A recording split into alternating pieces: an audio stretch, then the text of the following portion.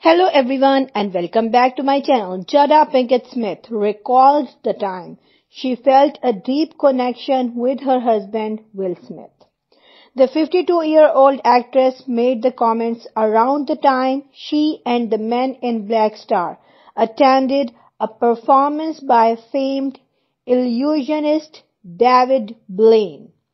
Recalling that she became super emotional over a magic trick he performed, Jada spoke on the Off Menu podcast. Blaine did something so crazy with Will and I.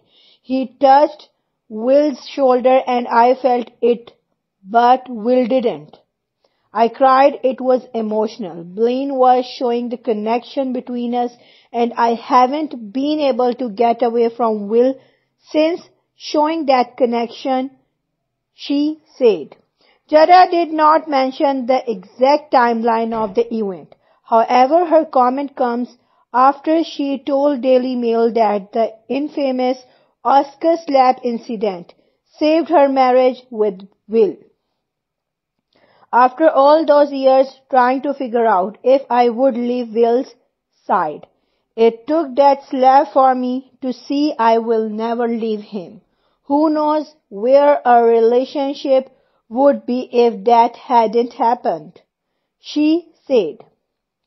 Thanks for listening and please don't forget to subscribe my channel.